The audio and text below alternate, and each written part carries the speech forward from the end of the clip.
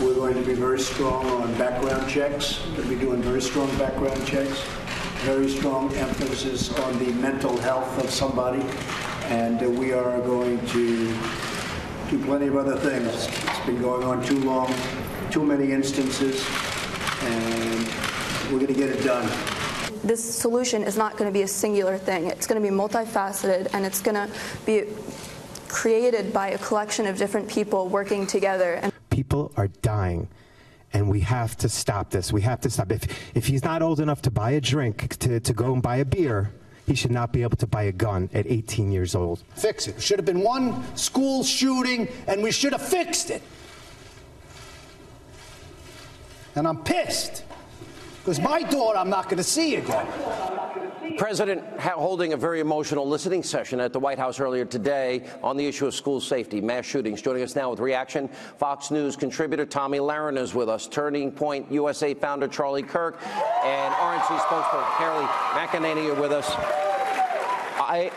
To me, the solution is simple, is that every school should have a full threat assessment, security assessment. Retired armed military, retired armed police need to be in the schools to be a front line of defense, and many said that tonight.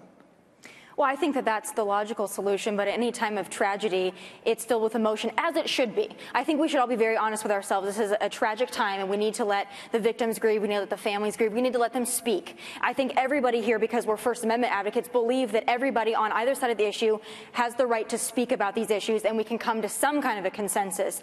But I do think that we also need to tackle the cultural problems at play. It's not just a gun problem, and we should be able to have that conversation. It's got to be full, but if we decided, Charlie, that we wanted every single school in America safe, we could do that. We're capable of doing big things. You bring a great point about the threat assessment. It's amazing how many of these schools have not been properly analyzed, and they don't even know what to do in the case of a horrific shooting. But in moments like these, this will really define the nation's character and what our founding principles are.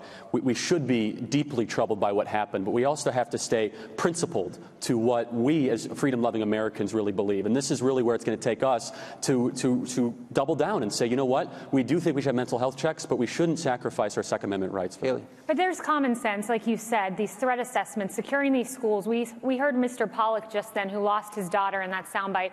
He said, when 9/11 happened, guess what? We secured our airports. It should have only taken one of these, not several. And I just want to point out Daryl Scott. I sit on the board of Rachel's Challenge. Yeah. He lost his daughter, Rachel, in the Columbine massacre. He's been working on solutions for 20 years. And when Tomi talks about a cultural change, she's spot on there, because we've lost this sense of connection with one another, respect for your fellow student, your classmate is your friend. That needs to be implemented more than anything. Have you ever gone to dinner? I mean, you're right. We sit there, everyone around the whole table is this. It's right. crazy, exactly. Right? It's an awareness issue. Beyond that as well, whether we're talking about terrorism, we're talking about school shootings, safety in general, it's an awareness issue. Like you mentioned, people are buried in their phones, they're not paying attention, they're taking pictures, they're on Instagram, they're not seeing what's around them. And that leads to less safety in our schools, in our airports, in our malls, on the streets. It's so easy. If we wanted to do it, we'd do it. That's right. And you could take the guns away, which I don't think is a good idea, and it's a near impossibility. But you can't take the evil away, which is what the culture issue is all about. Well said. And be very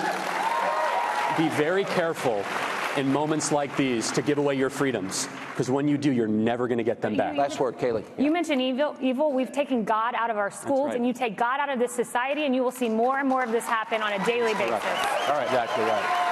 I really do. It's great to see 3 young people, and there's so many that are coming to CPAC, which opened today, and they'll be here for the Vice President tomorrow, the President on Friday. You guys are definitely helping the country in ways you can't even measure now. Thank you all for what you do.